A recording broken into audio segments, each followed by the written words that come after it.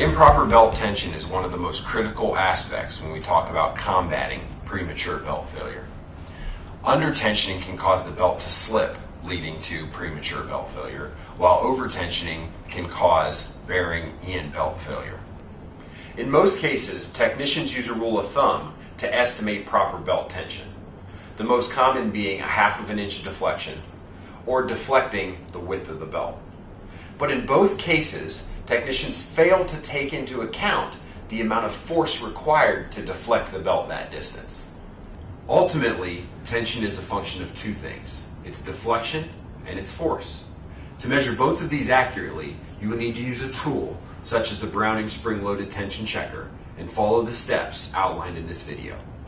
The first step in measuring proper tension is calculating deflection. Deflection is a linear equation in that you deflect the belt 1/64 of an inch for every inch in span. Setting the required deflection on the Browning tension checker can be done by measuring belt span and then setting the bottom O-ring on the tension checker at that point. So in this application, I use a straight edge or a tape measure, and I measure span at 15 inches. So 15 inches is the point at which I will set the bottom O-ring for proper belt deflection. Now that you have the bottom O-ring set at 15 inches, you can set the top O-ring at 0. This is done by sliding the small O-ring down the plunger until it touches the yellow or white stop. Okay, now we're ready to take a tension measurement. By placing the tension checker in the center of the belt and in the center of the span, slowly push down on the rubber knob mounted at the top of the tension checker, stopping when the bottom of the O-ring is in the same plane the belt was previously in.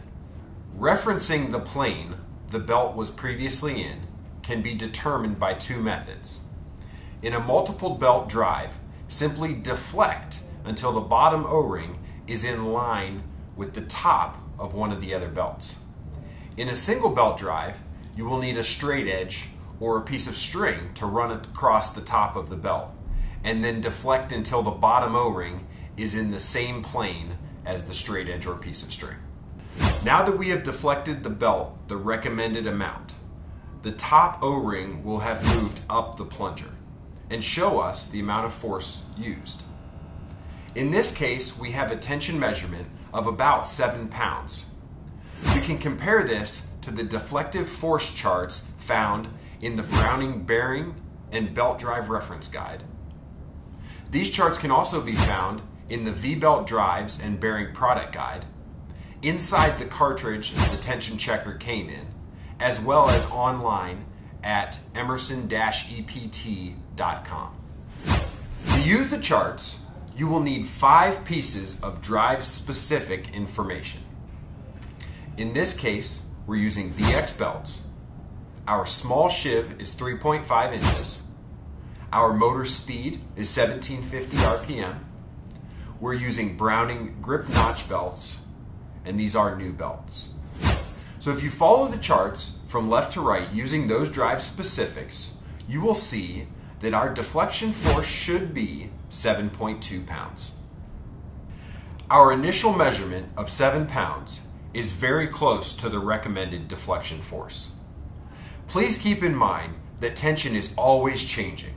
As the drive runs, as the belt seats, and as the belts wear into the groove of the sheave, you are going to see tension change. In an optimum situation, we would recommend to retension after 20 minutes, 24 hours, and again after 48 hours. I realize that in some cases, retensioning periodically is simply not possible. So we recommend running the belt drive a few revolutions with your hands. This is just simply to start the seating process. What this does is help the belts wedge down in the groove of the sheave. Once the belts have been properly seated, you will notice a decrease in deflective force. Now we need to go back and retension to the recommended 7.2 pounds. Then, going forward, retention will be required at each PM interval. Please keep in mind, after 8 hours of operation, a belt is considered used, and should be retensioned to the used belt specifications found in the deflective force charts.